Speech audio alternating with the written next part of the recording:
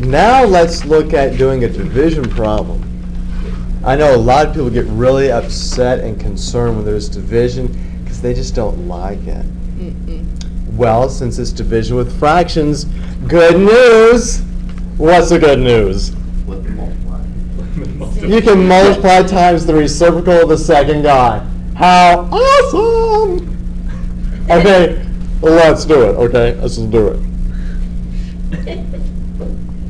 So does my first fraction change at all?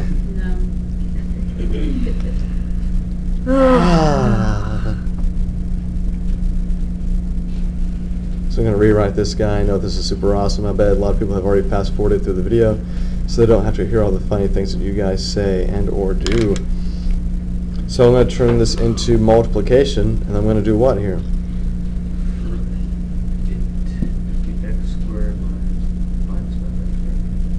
X squared minus 5x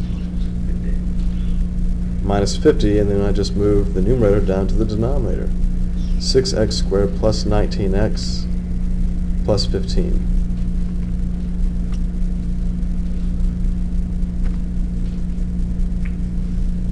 Okay. Now it's all about factoring. Hooray, factoring! Is there a common factor to take out of this numerator? No. No. So it's a trinomial, and I expect it to factor as two binomial factors. 2x squared has to break down how? 2x and x.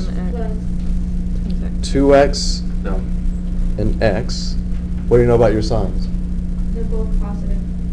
They're both But 2 is positive. not the greatest common factor of all three numbers, though. Man, I don't care. I'm not making it a common factor. I didn't pull a 2 out in front of everything. I'm just breaking down the 2x squared. It's 2x and x. Well, that's what I was asking you earlier about that other one where.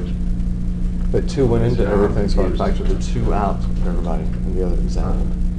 I pulled the 2 out of everybody in the other example because it was a common factor. Strong factor of each other. Right. There's no common factor here other than 1, so there's nothing to take out.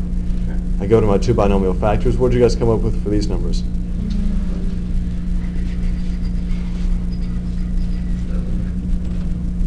You have to multiply to get 6. 6 and 1. You can't put 6 here because it has a common factor with 2. There was no common factor in the original, so that's wrong. You put the 6 here, then you're going to get 1 on the outside. You put the 6 here, what are you going to get on the outside? 12 and 1 on the inside, so that doesn't give you 7. Nope. What about 2 and 3? yeah? 2 and 3 is the only other option I have. What has to go here? 3. And then what goes here? 2. Does it work out? No. No? What do you get on the inside here? 3x. 3x. What do you get on the outside? 4x. Does that give you 7x? Oh, 4, yeah. 5, 6. Yes. So yeah, it does. It does. How do you factor that denominator?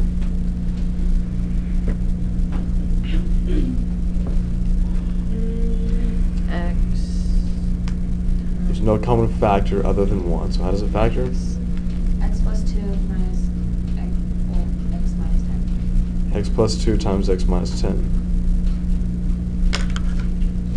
And what about this numerator over here? X plus 5, x minus 10. That's x plus 5, x minus 10. You multiply to get negative 50 and add to get negative 5. In this denominator, how do you factor it?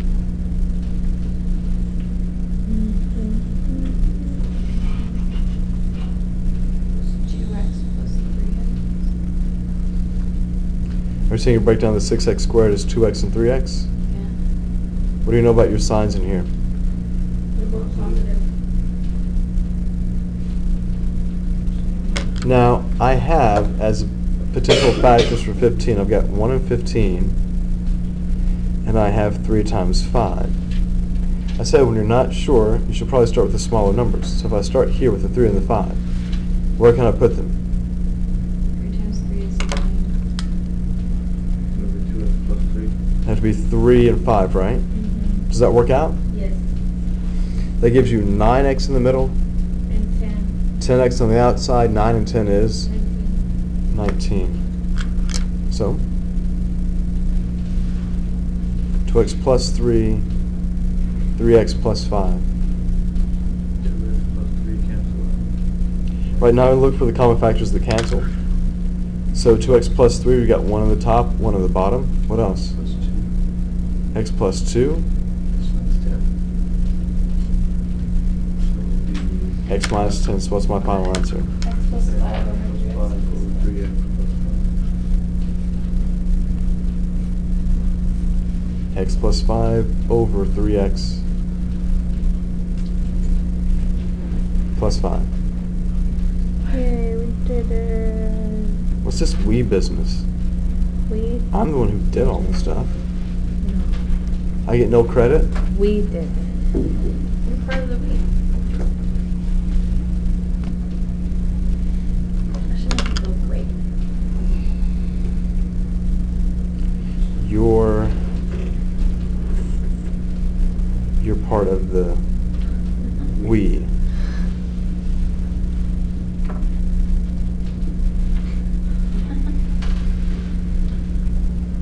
Yep. There you go. There's a quote for you.